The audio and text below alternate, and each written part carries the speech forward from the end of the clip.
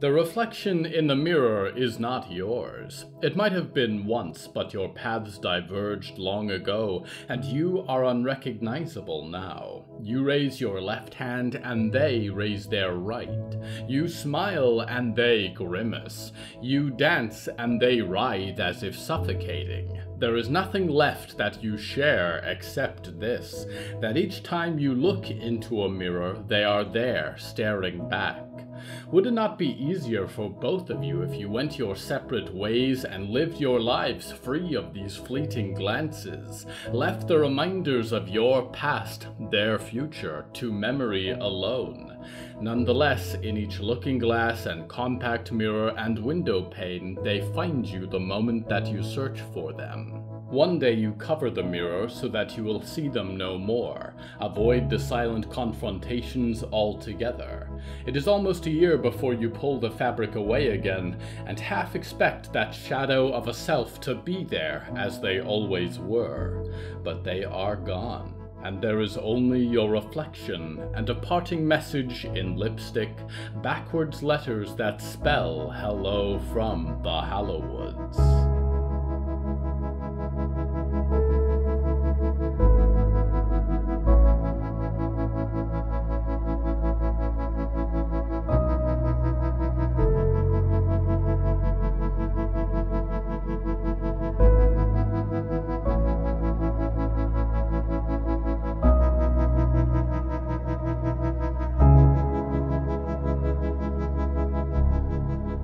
Right now I am sitting in an imagined casino. The curtains have been pulled back from the windows to let the sun shine down on the halls of dead gambling machines and moth-eaten card tables.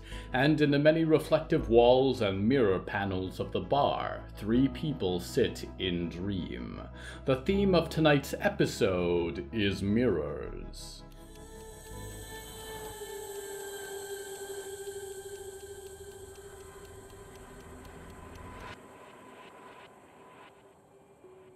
Moth felt an unexpected sense of nostalgia to see the old commune again.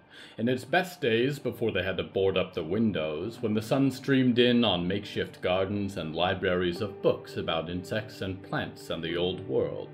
It is only a memory, Moth had to remind Mothself, born of me and Bill and Francis, and despite the smells of boiling fruit and tanning chemicals and sage, neither Dinah nor Fox are really here. Fox and Dinah, as far as Moth knew, were still in the real place, which did not look so lovely now. Only a few miles away on a map, but a world away when it came to ever-escaping Box Venus.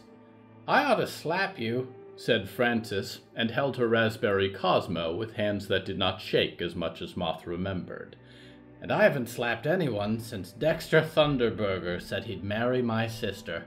I'll say to you what I said to him. What the hell do you think you're doing?" "I'm sorry, Francis," said Moth, and held Moth's glass of water a little closer. Even the reflections in the glass seemed real. Moth hadn't expected the prime dream to feel so much like waking life. Then again, the appearances were not all true to their dusty days on the streets of Vegas. Moth wore the wings of an emperor moth, and Francis was done up like a roller rink waitress, and Moth's father, Bill, had skin like ash and a head of gray hair dissolving into smoke. "I know that apologies aren't enough, Francis," said Moth, "but I don't know what else to say." "How about you say that Dinah's in charge and not Fox?" Bill said, and looked to Moth with eyes like charcoal. "It would be nice to know that not everyone is doomed." "It did seem like Dinah was handling things," Moth nodded. "They were still at Lucky Day, so I guess the commune will go on for now. She wasn't happy to see me." "Obviously," Francis muttered. "I didn't mean for it to ruin everything," Moth said quietly, and looked down. "What happened to you, Francis?" "I got chased through the desert by one of those ad flies," Francis sighed, and sipped her cosmopolitan, although the level did not seem to decrease. "I shot it, but it got me on the way out. Call us even." "I didn't mean for them to go after everyone else, said Moth, and looked up to Francis. Bill raised one of his smoldering eyebrows and did not smile. Just me, he said. You always told me they had medicine here, Moth said, among a lot of terrible things. You needed help, and no one would even talk about it. He was fine, said Francis, and ate the decorative raspberries from her drink off of a flamingo-shaped stirrer. A little under the weather is all. It's called getting old. Do you remember? Moth said, and turned to Bill, set down Moth's glass loudly. The things you said to me? The people you hurt? You were never like that to me. Something was wrong. Something that Fox's herbs or Francis's drugs weren't going to fix. I thought that even if I wouldn't ever be able to see you again, at least I'd know that you were okay. That they had cured you from whatever it was. That you were safe. Bill stared off into space. His eyes were dark and empty, and smoke trailed from his crater of a skull into the far reaches of the sunbeams above. Bill? Moth said. Dad? He gets quiet like that sometimes, Francis said, and set down her drink, leaned on the bar, looked at her reflection in the mirror. It's Your Lucky Day was painted on the surface in disintegrating letters. Just give him a moment. Have they been able to help you? Moth said, and leaned in towards Bill. He did not turn to look at Moth, did not look at anything. And then he smiled. Sorry, he said. What were we talking about? Moth stared at him a long moment, watched his fraying head. You're still not all right, are you? Said Moth. Bill frowned and examined his glass. There was soot inside, as if someone had used it to suffocate a candle. I'm better than I was, he said. Or things have slowed down. I can see it now, sometimes, when I couldn't before. How I've changed, and that I am changing.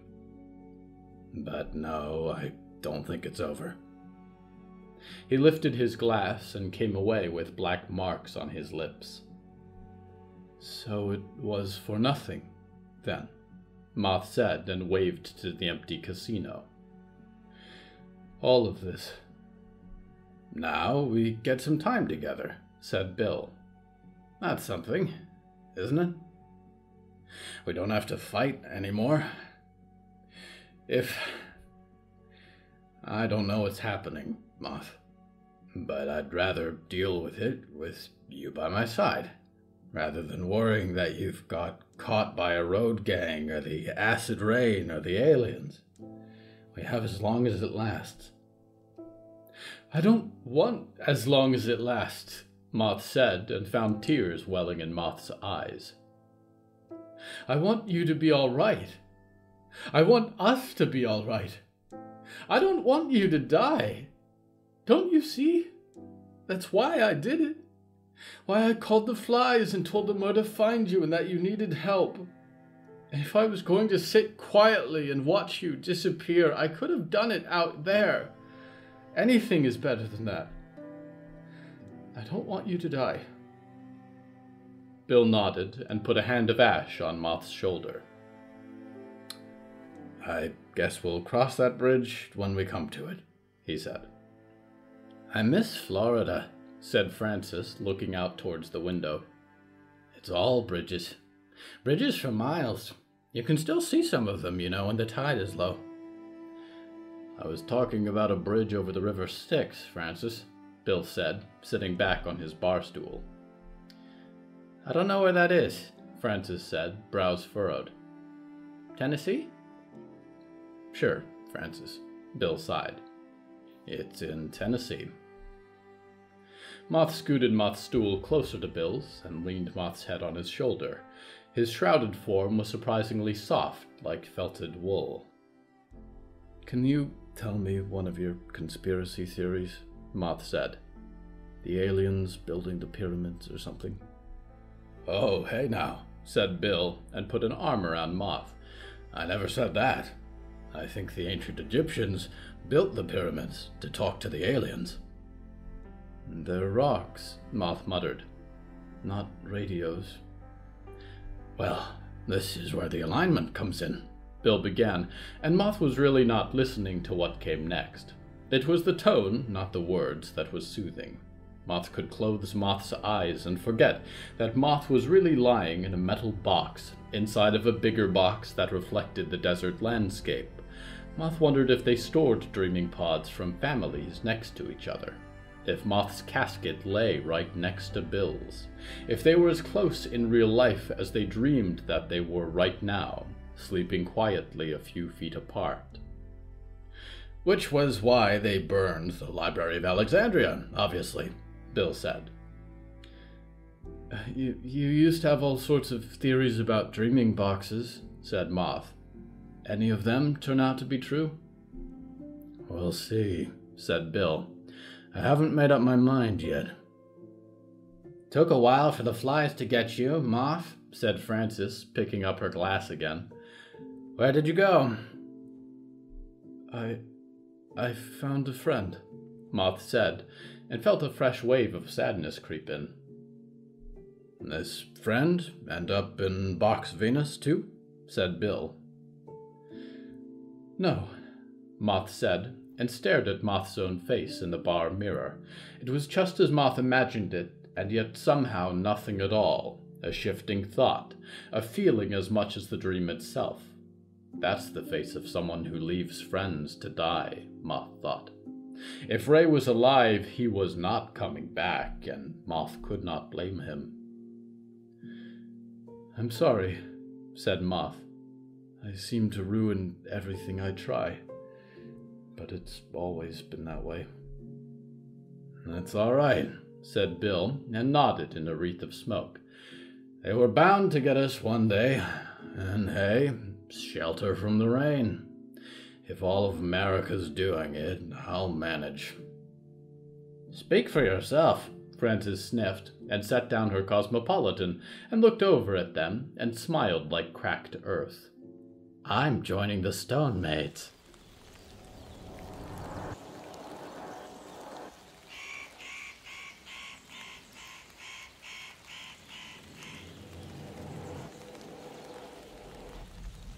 I can tell you with confidence that there is nothing lurking in the mirror waiting to reach out and get you, dreamer. Most of the time. But occasionally these reflections serve as apertures into deep places, dimensions of crystal and fractured shadow, and what dwells there sometimes sees the light shining through, as a fish in some subterranean grotto might see a single beam of sunlight glowing high above. It might swim upward to examine this rarity, this blessing, this novel freedom. It might go all the way up to the surface and stare at its own reflection in the underside of the water.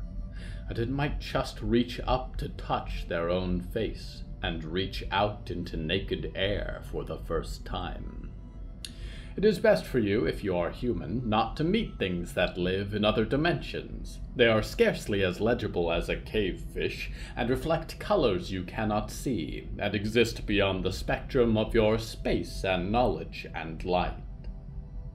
We go now to a reflection.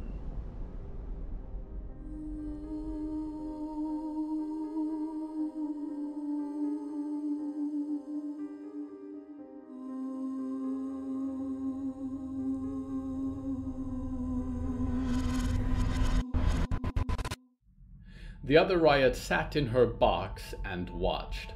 It was all she could do. The walls were smeared with blood from her own knuckles, but the thick glass still held. Past the maroon haze, past her own reflection, Olivier grunted as a needle the size of a hand pierced his arm, extended by a robotic arm from the ceiling of his cell. Now that's interesting, said Dr. Anderson Faust, who lounged on a lab chair nearby, one hand on a control panel, the other beneath his chin. Most people put up quite a fuss. Hold still a moment now. There! Done. Does that hurt? It does, Olivier said, and held his arm as the arm carrying the needle retracted back into the ceiling. But I'm used to pain. Are you? Oh, yes, Anderson said, and looked up from his computer and smiled broadly. I think pain is a miracle, an uncharted scientific wilderness, one I'm curious to explore in more depth.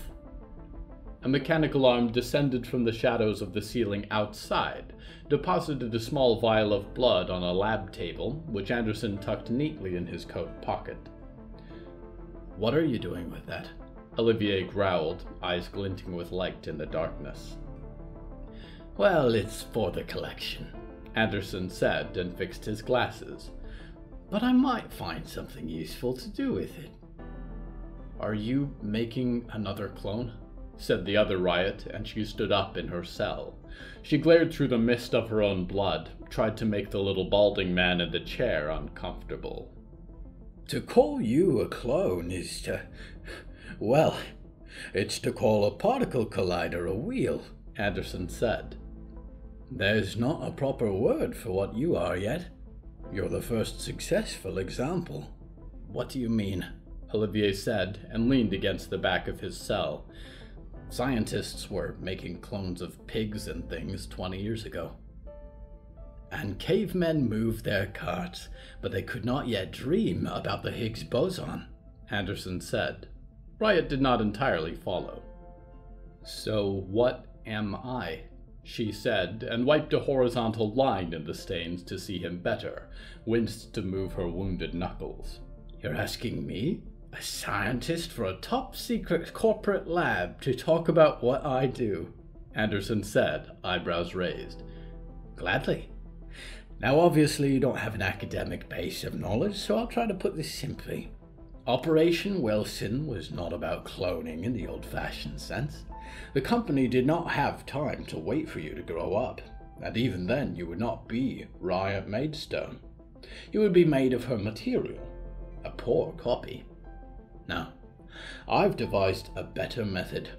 You are Riot as she was at her last haircut. There were samples all over the bunker. Age, personality and all. Which is why I expect you're so poorly adjusted. Riot put her hands on the wall as if to push the glass down and glared at the lab floor. She could not escape Riot Maidstone. That girl she was supposed to be and was exactly and never was at all. She didn't even have the relief of being cut from the same canvas. She was the same painting, only missed the artist's signature. Riot said Valerie Maidstone. Hers said Anderson Faust. I never had a childhood? She reflected. Anderson turned back to his computers. Sorry, Olivier said from the cell beside her, and looked at her with an infuriating pity. You may not have much of an adulthood either, Anderson muttered, making an entry in a data processor. Riot looked up. What? She said. What did you say? Well, a clone would be superior in that regard, Anderson said, barely looking from the monitor as he worked on his entry. Ideally, it would have a functioning genetic code that can grow itself over time. But you're a snapshot, really. Not meant for long-term use. Whether you age, how long you live, are both data points I hope to collect from you. We'll make these discoveries together. How can a cell so small hold such emptiness, she thought, and slumped to her knees.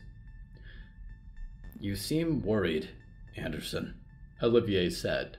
His single-note glare remained electric. What's wrong? Nothing to do with the experiment data, thank heavens, said Anderson, and looked to the lab door. I betrayed a friend who was making herself intolerable, and I'm concerned she'll respond in kind.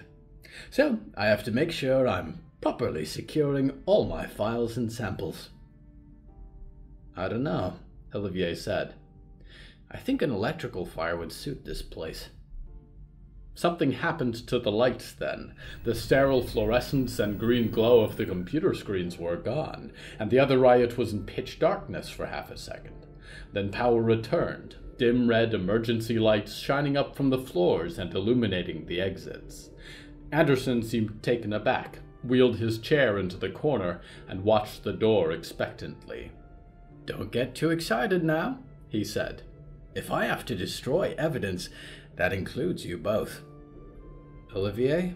the other riot said calmly. "I know he's hurt you, but if he dies, I want to be the one who kills him." "You are not in control of this situation," Anderson mused, and reached out to flick several switches in the lab wall. "Deal," Olivier said, and put his hands on the glass. A static blue light leapt from his fingertips, arced around the cell, and wind lifted in his hair. Whatever they'd been using to dampen his connection to the weather, it had died with the lights, and she took shelter in one corner of her cell. There was a sound of rending metal from somewhere distant, and Anderson flipped a final switch and slid out a rack of curious devices from the wall. Tools for examination or destruction, Riot could not tell. He took one into his hands like a pistol, with an array of silver cylinders stacked together like honeycomb. The metal crashing was loud now, and Olivier's cell was filled with crackling light, and other Riot turned to see the far door buckle and fly off its rails entirely. Standing in the doorway was a 7-foot nightmare with knives for hands, and behind them a strange woman in all black and night vision goggles, and lastly a girl Riot knew intimately, as they shared a face and a life and a name. "Hello. You are being rescued," said Diggory. "Not who I was expecting, actually, but no matter," Anderson said, and politely leveled his weapon from the shadows. "Take one step into my laboratory, and everyone without my genetic signature dies in agonizing pain. But I think possibly I'd like to see that. So go ahead. Come on in."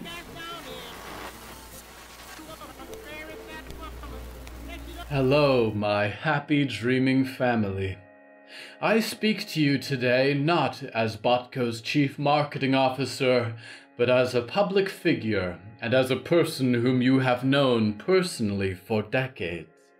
I am shocked and frankly disappointed in some messaging that emerged yesterday from an interview between amateur influencer Melanie Flores and my longtime compatriot at the Botulus Corporation, Anderson Faust.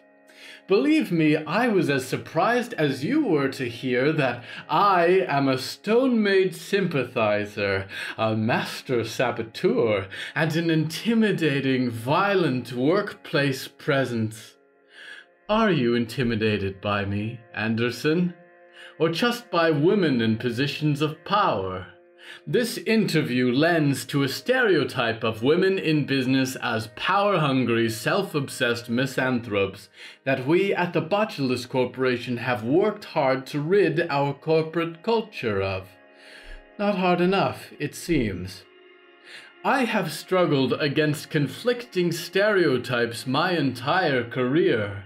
I have been too strong, too weak, too mainstream, too ostentatious, too far left, too far right. But despite all the cries from my competitors, I have only ever been myself, and that drives weak little men and derivative fangirls absolutely mad. The claims in this interview are obviously an attempt to discredit my many years of work at the Botulus Corporation at a time when I am lobbying for reform in our corporate hierarchy and new administrative power for my department.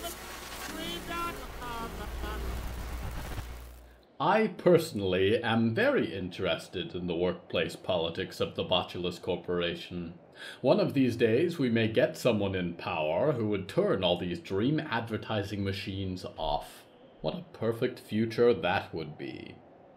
We return now to the other riot. Diggory, Move, said Riot from behind them in the doorway. Did you hear what the little man said?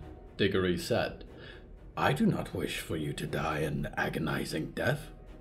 He's bluffing, Riot grunted. Let me past. I assure you, Miss Maidstone, I am not a bluffing sort of chap, said Anderson, and glanced to the other Riot and Olivier. Subjects W23, B5, behave, please. These are deadlier than a king cobra, and I'd prefer you lived for future research. You all at the door, back away, lie down, and wait for box security to arrive. I'll have you dead as soon as you pull the trigger, said the woman in black, and the other Riot could spot a silver pistol in her hands. I'd happily die protecting my life's work, said Anderson, and you wouldn't live to celebrate. Please, go away, the other Riot said, and stood up in her cell, pounded on the glass to get their attention. He'll do it. He really will. I'm not leaving without Olivier, said Riot from the door and clutched her sword in her hands. I'll give you 3 seconds, said Anderson. 1. Get clear, Olivier said, and reached out to the sides of his cell. Arcs of lightning rebounded inside of it, bristled along the surface, crackled sparks in the metal arms above. 2, said Anderson. No! The other Riot shrieked and threw herself the glass one more time, felt the panel flex ever so slightly. 3, said Anderson. Hold on there, Anderson, said a voice, and Anderson looked up past the makeshift rescuers, who also turned to look. A gigantic shadow loomed behind them, illuminated by the red emergency lights. Mr. Botulus? Said Anderson. The shadow grew larger and drove the 3 in the hallway back into the room. Other Riot could only see so much through the walls of both her cell and Olivier's, but she could make out a black-brimmed hat, a red scarf, a smile that glinted in the emergency lighting. There's been a reallotment of resources, Anderson, said Mr. Botulus. I was interested by your broadcast with Melanie the other day. We're going to have a long talk. Things are changing up at this company. Do you have what you need from these 2? He lifted an arm, too thin, towards her cell. I have my samples, yes, Anderson said and lowered his weapon. What do you need with them, sir? The boy wants them free, said Mr. Botulus, and lifted another long, thin arm behind him. And right now, the boy gets what he wants. The person that stood behind Oswald was not familiar to Riot.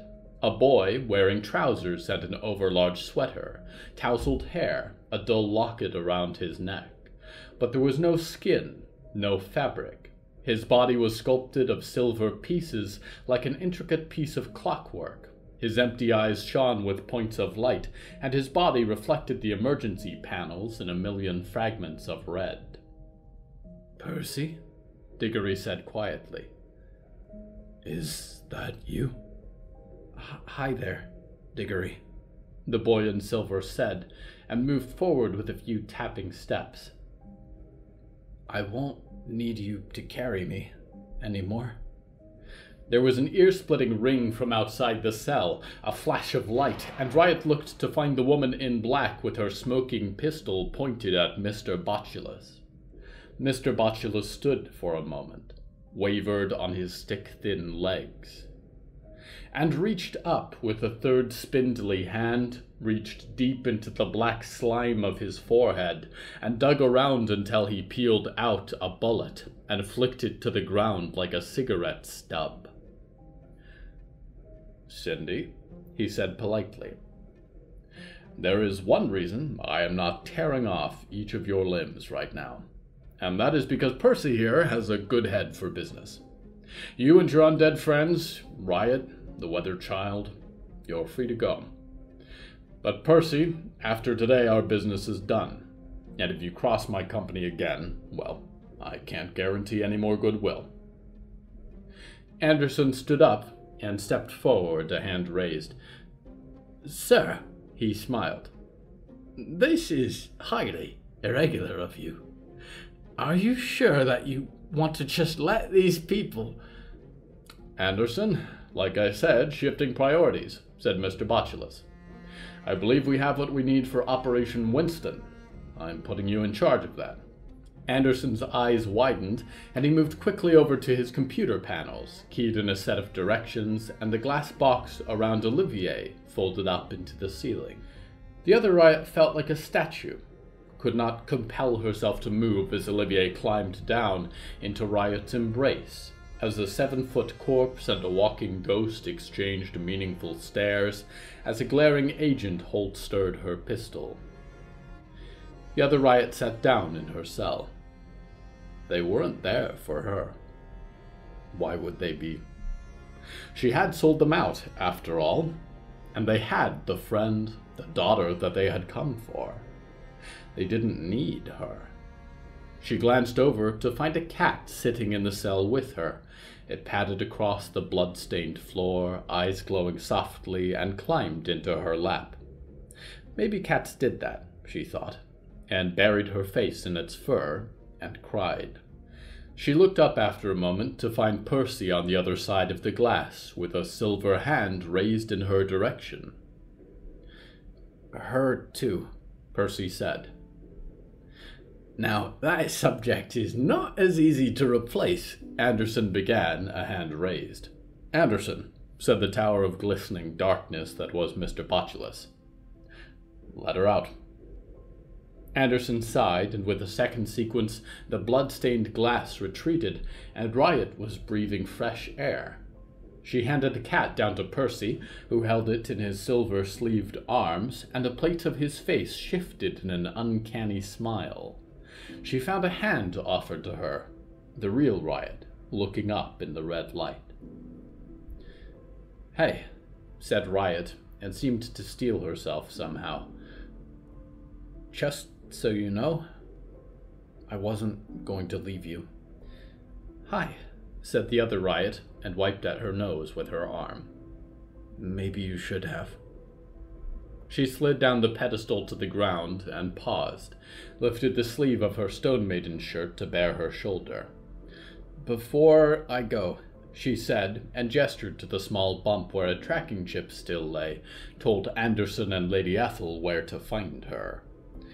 This lump, right here, I'm going to need this out. Riot looked to Diggory, who frowned. Riot looked back to her, and took her arm gently in identical hands, and lifted the point of her sword. I'll try and make this quick, said Riot. It was, and a small metal pellet fell to the floor of the lab, left a dark trail as it rolled in a circle, and her arm was getting wrapped in a strip pulled from her shirt, and their group was backing quickly through the halls, leaving the twisted founder and her watching father in the blinking emergency lights of the lab. In the dim red lights flashing as they ran, you might not have known which Riot was which, if either of them were made more or less worthy, which one had betrayed who deserved their mother's love. Just two girls and 1,000 reflections in the silver corridors of Box Atlas, stretching in every direction. And then they were into the glaring light of the world beyond, and Riot's life began in full.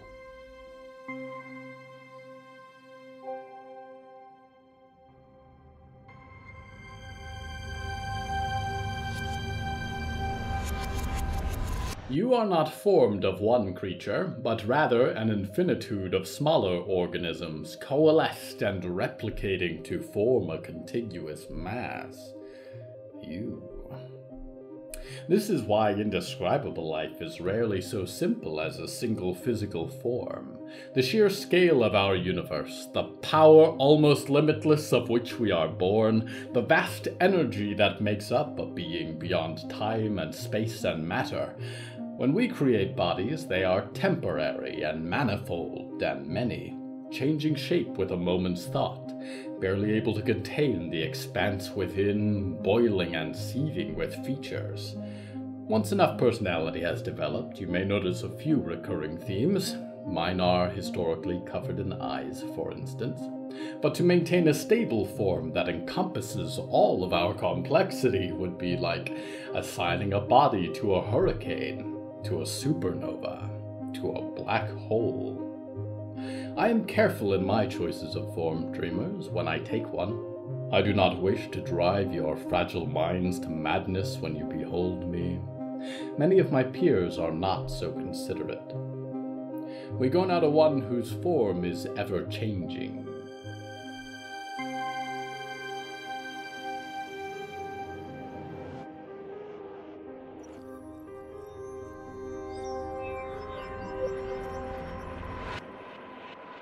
What did I tell you? Yaretzi said, and looked over the expanse of ethereal lights. Patience is often rewarded. Yes, Polly sniffed. Snap up all those delicious I told you so's. But if this turns out to be deadly or otherwise unpleasant, it's on you and your trust in vampiric secret dealers. You worry too much. Yaretzi yawned. Look at Mort. He is enjoying this evening. They had returned, on her insistence, to the beach where the Count had told her to visit, where the salvaged remains of Coney Island rusted into the junkyard shore. And sure enough, with time and starlight, a carnival had arrived, one formed of spectral tents and wandering spirits, shining lights and crowing announcers. Attendants with long-dead painted faces sang and juggled and walked on stilts, and a great elephant trailing lengths of broken cable wandered through the midst of the tents. A flashing sign high over the entrance pronounced the madness the Big Top. Mort did not seem to mind the grotesqueness as he lumbered from attraction to attraction, Bert flapping raucously behind him. "Well, what do you want to do first?" Polly said and glanced around. "It's as grand a carnival as I think you're going to get these days." It is a lovely carnival, Yaretzi said, and admired the passing specters. A sword-swallower who seemed to have sneezed during the performance, and a contortionist who tumbled through the air on tangled limbs. They saddened her a little, stuck here instead of passing on to other realms, or being reborn in some beautiful form without memory of violence. But then again, they seemed to be enjoying themselves. What is the Hall of Illusions? Let's find out, Polly said, and accepted a flower from a remorseful spirit with oversized shoes. Lead on. The outside of the tent glittered like fireflies, and a jester of sorts with long striped sleeves beckoned them towards the entry curtains. Yaretzi was the first to enter, and found herself in darkness, a deep coolness that reminded her of her sleeping barrow.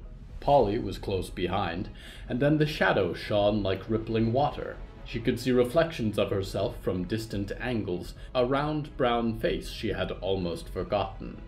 Polly admired himself in his reflection, straightened his lapels. Is now a good time to talk about it? She said. Each mirror was 8 feet tall, and there were many paths through them. She walked slowly, descended into a labyrinth of Yaretzis.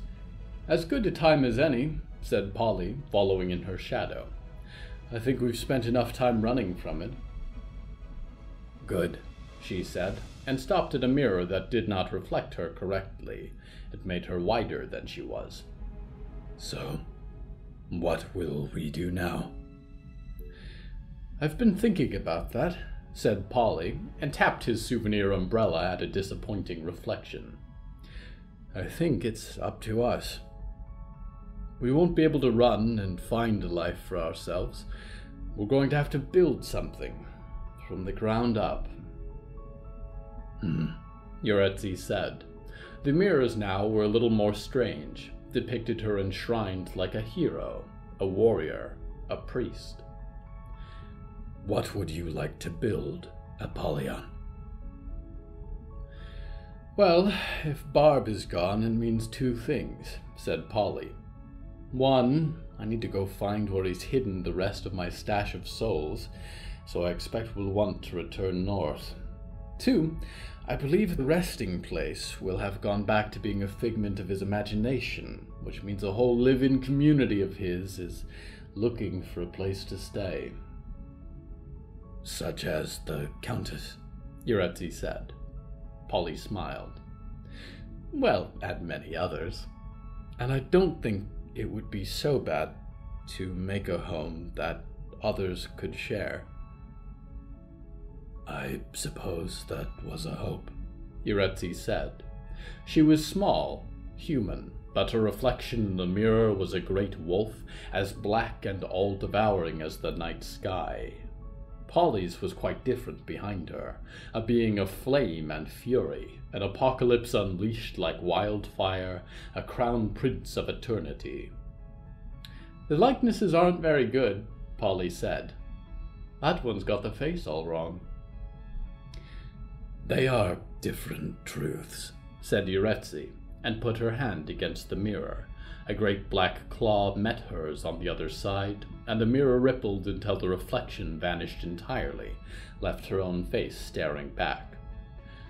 But is our truth one where a demon and a hunter of demons take their undead ward and go start a hotel? Not just any hotel, Polly said, and the flame of his horns lit up, sparkled in 1,000 mirrors like a sea of fire, and he smiled. If I'm going to do it, it's going to be a work of art.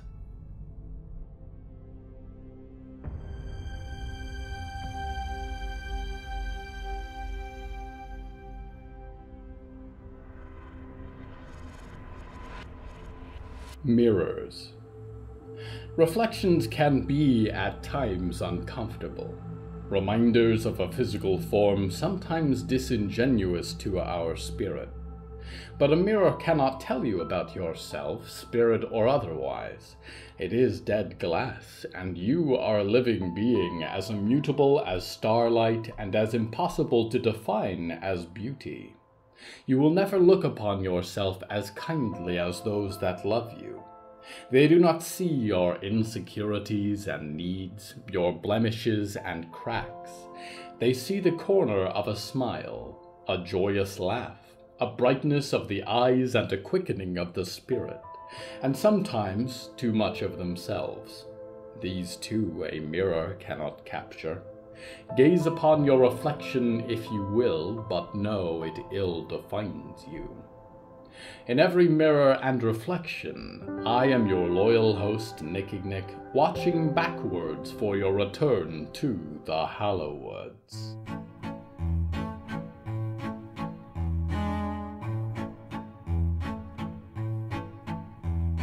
Hello from the Hallowoods is written and produced by William A. Wellman. Hello, that's me. If you enjoyed this show, please don't forget to follow it and share it with a friend.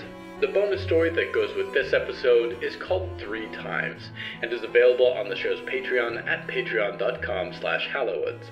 Because we operate without ads or sponsors, our supporters are all that keeps this show going. Plus, supporters get weekly bonus stories, behind-the-scenes content, exclusive merch, and more. They're even supporting other Hallowoods projects like the 100 Eyes in the Dark spin-off novel. Merchandise and episode transcripts are available at hellofromthehallowoods.com. You can even find us on social media at the Hallowoods. Music is used under license from Artlist.com. Our opening theme is Forest Overture by Yehezkel Raz, and the closing theme is Farewell by Malba Sitzman and Matan Efrat. Until next time, dreamers, if you find that a mirror in your home has suddenly become a portal through which you can step, don't do that. Smiling cats are more disturbing than you'd expect, and nobody wants to hear what flowers have to say.